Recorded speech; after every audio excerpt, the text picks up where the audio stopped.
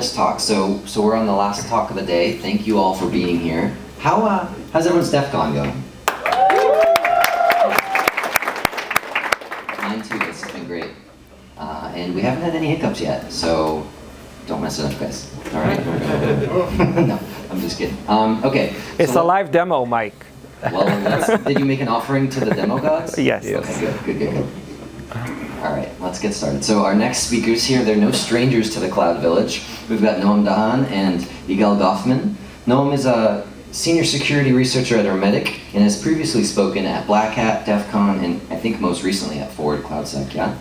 That's a fun little spot over there. And Igal Gofman is head of security research at Hermetic and has also spoken at various conferences, including Black Hat and DEF CON. So this talk, they're going to introduce us all to CNAPPGoat. It's a CLI tool designed to deploy intentionally vulnerable by design cloud infrastructure, providing a useful playground for defenders to test their protective strategies and for offensive professionals to refine their skills. Please give a warm welcome to Noam and Igal.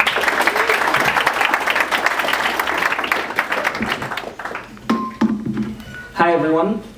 So we're here for CNAPPGoat, and Mike just had to deal with the mouthful, but I'll read it again. It's an open source tool to deploy multi-cloud vulnerable by design cloud components. Basically, you have a lot of bad stuff that you want to monitor for, prevent, remediate, alert, detect. So you need a way to provision that so that you know where your posture is. Who are we? Very shortly. So yeah, we've just been introduced, so I think we can skip ahead. Okay. Yeah. Oh, sorry, I forgot that this doesn't do what I wanted to do. Okay, so CNAPPGoat is open source, or we wouldn't be here. It's modular, provisions vulnerable by design cloud components, and what it does differently than a lot of really great projects out there, which we wholeheartedly support. Have a little feedback. Back, actually. All right. There are a lot of other projects which we wholeheartedly support, like CloudGo, KubeGo, CloudFoxable, Stratus Red Team, is that we have gone with very atomic scenarios. So we're looking for the modules to be able to test the kind of security primitives of CNAPP. I'm just going to be talking about what CNAPP is in a second. And also more posture-based than events-based. So there are other tooling out there, DERF presented here by Cat, Stratus, which are really good for events-based detection, but a lot of what people do in cloud security is actually look for posture, actually look for something like a public bucket being created or more complicated setups. So to set up, all you need is an account with your cloud provider of choice. We do recommend a separate sandbox because, as it says in the title, you're going to be provisioning vulnerable components. We've tried to walk the tightrope of making them vulnerable enough to be detected, but not so vulnerable that you immediately get pwned. But still, tread lightly. These are vulnerable components, so put them in a separate sandbox, and it's an easy install. What are we expecting people to use them for? So security professionals can use them to test their teams, procedures, protocols. So let's say you installed or set up a security plan. We're not going to be talking about anybody that charges money. So you set up Cloud Custodian, right? It's an open source framework, or you set up AWS Config, or you set up Azure or Microsoft Defender. And now it says everything's clean. But what you don't know is, what if something wasn't clean? Are the things being detected? So you can set up the sort of things you're worried about out of the very expansive list of things that, well, as security professionals, we should be worried about, and see that they're indeed detected. Instructors can use them to create hands-on workshops. That's actually one of our primary internal use cases. As some of you may know, AWS have a pretty great tool for it, but they keep it completely internal. So everybody needs to set up their own. If you're someone doing instructions, educations, trainings for your team, for your customers, for your partners, for whoever, and pen testers can provision a shooting range to test their skills and also their tooling, right? If I set up something that's supposed to hack a container with Log4Shell, I need to be able to set up and tear down quickly an exposed container with Log4Shell. So the modules. Modules are the categories of risks that we are working with. So CIEM So all of these fall under the broad definition of CNAPP, which for those of you who are fortunately out of the Gartner sphere, I will explain briefly. CNAPP is Cloud Native Application Protection Platform, and all it means is basically what all the cloud security tooling does. And that divides into a couple of primary categories. The ones we're supporting at launch, because we just launched a week and a half ago, are CIEM or KEEM, which is identities and entitlements, CWPP, workload protection. That's all of your workloads, vulnerabilities, out-of-date operating systems, vulnerable containers, and CSPM, those are all your security posture risks. Your exposed buckets, your misconfigured cloud trails, all of those. We will also look to support the other components that make up or don't make up CNAPP, like infrastructure as code or Kubernetes security, but there the challenge is kind of how to incorporate it without redoing the work of some really great existing projects like TerraGoat and KubeGoat, while still providing this easy CLI. You don't need to be a DevOps, you don't need to know Terraform or Pulumi to build it, you only need to know how to run a CLI command. So CNAPPGoat is built with Pulumi. Pulumi is an open source infrastructure as code tool, which was, as of a week ago, was a non-unique statement. And you build by writing code in whatever programming language you prefer. So that's Go, Node.js, Python, any .NET language, any like Node.js in the tree language, Java, YAML, and basically the way the tool works is that we have the CNAPPGoat engine with its own state management and with its own like things taking care of you. That goes to the Pulumi automation API, and that goes to the Pulumi CLI core. So what are we going to do today? We're going to check out some scenarios. We're going to look at the list of scenarios and what's on the docket, what's available. We're going to see a description of one scenario with the describe command. We're going to provision and destroy a scenario. Then we're going to provision a whole bunch of them and see whether they're being detected by the native detections in AWS in this case. Otherwise, we can like chat about a whole bunch of things, and we will have time for questions. And before we move on to the exciting part of the live demo, does anybody have a question up until now? Okay, so hopefully we're clear enough, and now we move into the dark mode screen, and everybody's a little more excited, hopefully. So first thing we do with any CLI tool is type in help, right? So we type CNAPPGoat help, and we see the commands down there. We have clean, describe, destroy, list, provision. All these should be self-explanatory. They either tell you about commands, or they tear them up and build them up and tear them down. The first thing we're going to do is demonstrate a Lambda with public secrets. So lambdas, you all know, serverless functions, and oftentimes they need to access things which aren't like cloud native. Like they're not accessing a DynamoDB, they're accessing like an Elasticsearch cluster that you have to access network-wise. So the devs need to put creds on there. Now the AWS like documentation correct recommended way to do it is you give the Lambda a role, right? And the role has secrets manager permissions, and in secrets manager you store the secret for the credentials, and then you use the credentials to access. But that sounds hard, and developers want to be happy. So oftentimes they put the credentials in the environment variables. That way they're not hard-coded, which we know is bad, but they're just hard-coded in metadata, which is quite readily accessible to some very, very low permission users in your org, and sometimes publicly, right? Because they want to expose the Lambda for invocations. It's like, what's the harm in exposing describe? What's the harm in exposing a get? So here you have a description. That's basically what I told you right now. And now we're going to set it up.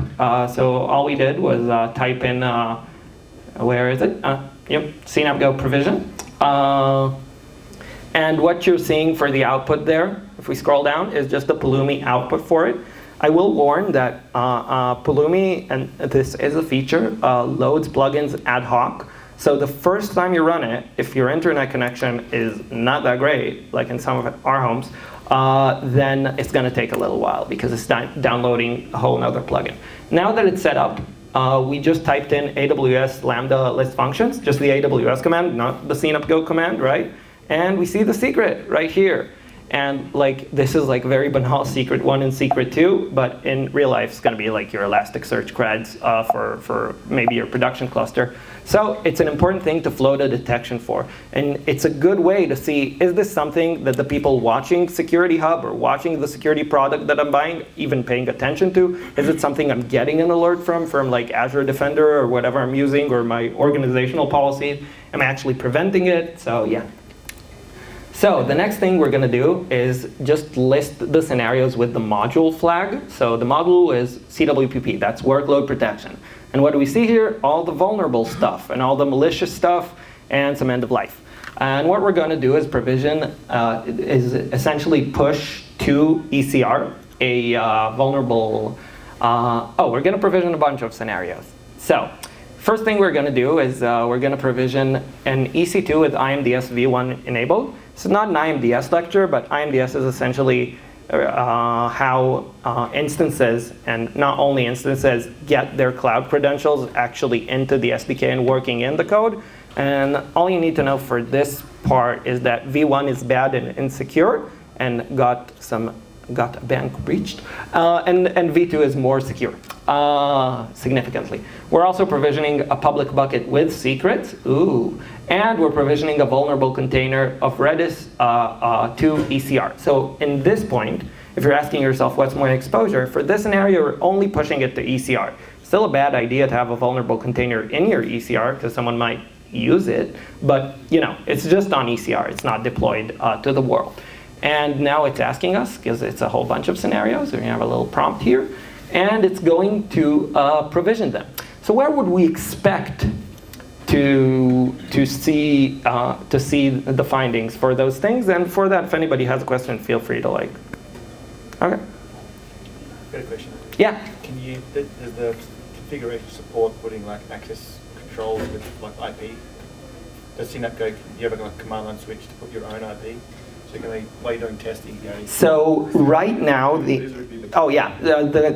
question, thanks. The question is whether we have a control to put your own IP to plug it in. Right now, the way to do that is to edit the scenario and put it in. It's a good idea to build that in as a configuration to the scenario, because what we've done essentially is that in the configuration files, you can edit the configuration files, and CNAPPGoat tunnels that through the Pulumi automation API into Pulumi itself, and then that gets set up as a configuration in the scenario. So if someone else doesn't write that pull request, I may write it. But right now, if you wanted to do this tomorrow, your scenarios are entirely accessible to you. They're under home.cnappgoat, and you can just edit them. They're just vanilla Pulumi. You can just use them however you want. Yep, that's just Pulumi. We like Pulumi. It's pretty convenient. If you think you know Terraform and don't know Pulumi, it's not a hard switch. Also, like you know, some AI tooling is decent enough with building Pulumi if you're really careful about updating all the versioning from 2021. So now we have all of them deployed. So where do we expect to see all of this? So for our Redis, we go to ECR and we see that the repo has indeed been provisioned, and we go on it and we look at it and we scroll down to see findings. Let's see if we have some findings. And we have some findings. So this is like good news on the technical sense. You are using, in this case, we're using, right, paying for Inspector 2. They told us they were able to find vulnerable containers. We pushed a vulnerable container. They were able to find it. Of course, if you're doing a test for a team, that's part one. Part two is, did anyone care? Did we respond to this? Was this like flagged as a false positive or anything like that? The next thing is the bucket, and indeed we can see the bucket is public. That's also an access analyzer finding. You can see it there. You can see it in Security Hub, though the gerbils pushing stuff from the front part back into Security Hub sometimes run a little slow. So for the demo, we'll stick to seeing that it's actually a public bucket. And for IMDS v1, I think we would see that in config, but there we would really experience, the config experience of, this is an empty account, and if I took you to the config screen right now, it would have like 35 findings, and the one we just set up would only be one of them. And now we just destroy everything. in case anyone in the audience got some fun ideas. We destroy it, and everything does get immediately deleted by Pulumi. Pulumi does save the state files unless you use the clean command. So when you set them up again, they'll have the same names, the same postfixes, like to the best of Pulumi's capability, right? An EC2 instance is going to have a different name, but a bucket so bucket you can't build under the same name. Whatever you can build under the same name will build under the same name, and once it gets destroyed, with that concludes the demo element, and we can chat about how to add scenarios and how to and where the roadmap takes us. But as you can see, it's all pretty easy. It's all accessible to people in the team who don't have to know Pulumi, who don't have to know Terraform.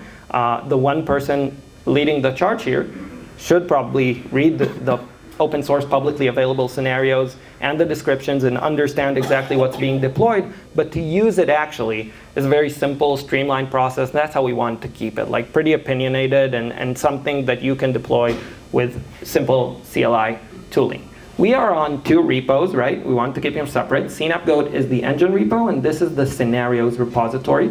Right now, everything that we written was in Go because we like Go, but the cross-platform support is out of the box here. So you can just write a scenario in your preferred language. Like if you like .NET, you can just write one in .NET. You can write one in YAML. That's also a supported language. You don't really have to do a programming language. And if you like it, then there are contributing guidelines for how to build the project file the way we like it, the way the naming is consistent, the way the resources are tagged appropriately. And we'd love a pull request. We actually have one pull request from Adon Steele, and it should be merged soon enough. Right now, we are on 50 scenarios, but we're looking to be on 100 soon enough. We are on AWS and Azure, but by the time the DEF CON hangover wears off, and for the 2 of us, the 10-hour time shift wears off, then we will have GCP up. The PRs are there. It's just the people approving them are in this room right now talking to you. And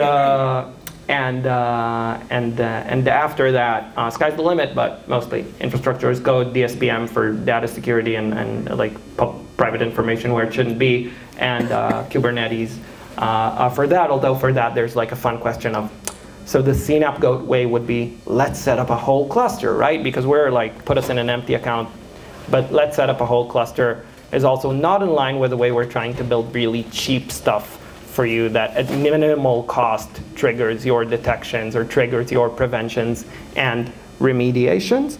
And yeah. Any questions? Any questions? All right. Think about it. Have you looked at the virtualization of Kubernetes inside Kubernetes type, where you can have basically a K3S Kubernetes cluster inside for that temporary? Let me try to repeat that. Have we looked at the virtualization of Kubernetes within Kubernetes where we can have a K3S provisioned inside? No, we have not, but we would love to learn. This is, among other things, this is what we come here for, right? Last year at Cloud Village, we got Google to stop ignoring a bug report and reopen it. So Cloud Village is a good place. Good things happen. All right, that's fine. Yes, in the back. There's about 50 scenarios. How many different services on AWS and Azure are covered?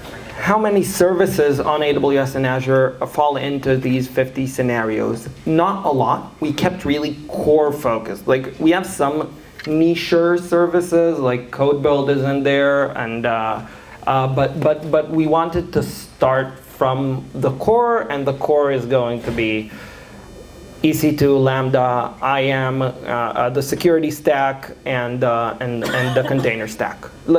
There are famously 17 container stacks, but the main container stack.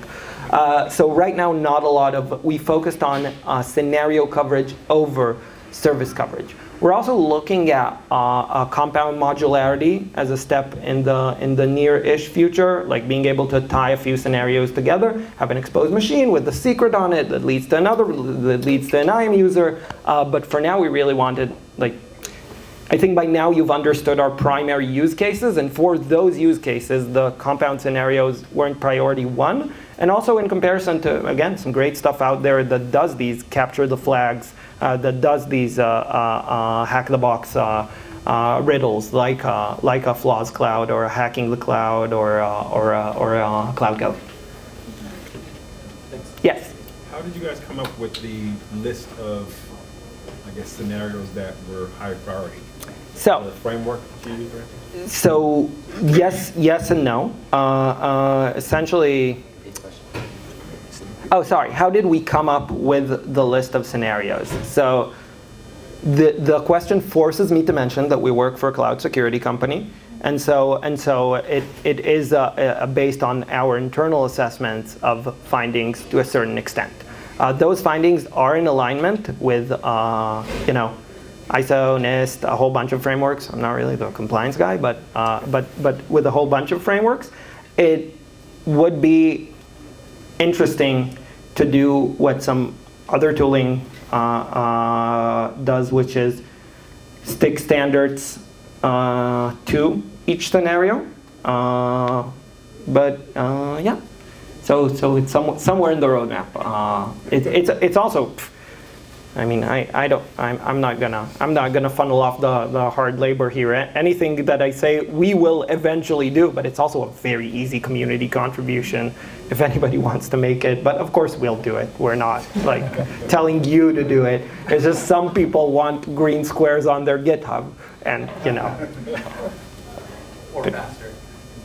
Sorry? Or they want it faster. Or they want it faster. Yeah, definitely. We're definitely open to that, and also for CNAPPGoat to like keep up with the time. So Aidan's PR for us was about the GitHub subject for OIDC. So if you connect with GitHub with OIDC, but you don't check the subject line in the IAM role, anybody can connect to your IAM role from their own GitHub Actions OIDC. So that's what he put in. So it's all about like keeping up with the research, and whenever a new TTP gets launched, incorporating it straight into CNAPPGoat. Yes. For a red team exercise, I may need to chain an IAM user with vulnerability, some misconfiguration with another EC2, and so on. How would I go on about creating such a scenario? You said that you cannot Yes.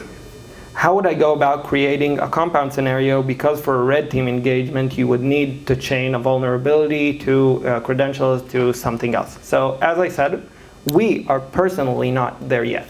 But the magic and beauty of open source is that you can go on CNAPPGoat scenarios and just like copy our Pulumi and use it for whatever. Right now, we're not solving this problem for you today, gonna be perfectly honest. But that doesn't mean that a trip to the repo can't save a few working days of your life until we do it. So we'll get done though. Cool, so if there are no further questions, thanks a lot, everyone, and start the repo, and that's just our tag. We are at hermetic-research/CNAPPGoat for the repo, and CNAPPGoat scenarios for the scenarios.